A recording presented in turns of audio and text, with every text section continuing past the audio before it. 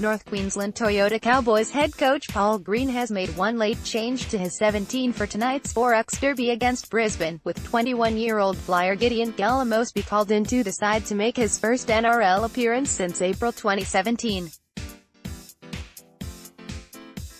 Gela-Mosby will replace fellow young gun Enari Tuala in the backline, with Tuala dropping back to play for Cowboys feeder club the Northern Pride in the Queensland Cup. Gela-Mosby made his NRL debut in round 4 of the 2017 season and went on to score 3 tries in 4 appearances. Forward Corey Jensen returns for his first game in the top grade since round 19, replacing Sean Funzem's concussion on the interchange. Tamir Martin continues his tenure in the number 1 jersey, with Jake Clifford to again partner Jonathan Thurston in the halves.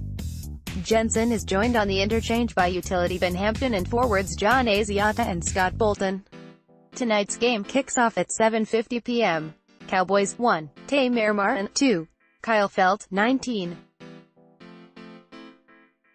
Gideon Gela-Mosby 4, Kane Linnett 5, Justin O'Neill 6, Jake Clifford 7, Jonathan Thurston C 8, Matt Scott C 9, Jake Granville 10, Jordan McLean 11, Gavin Cooper 12, Cohen Hess 13, Jason Taumalolo interchange 14, Ben Hampton 15, John Asiata 16, Corey Jensen 17,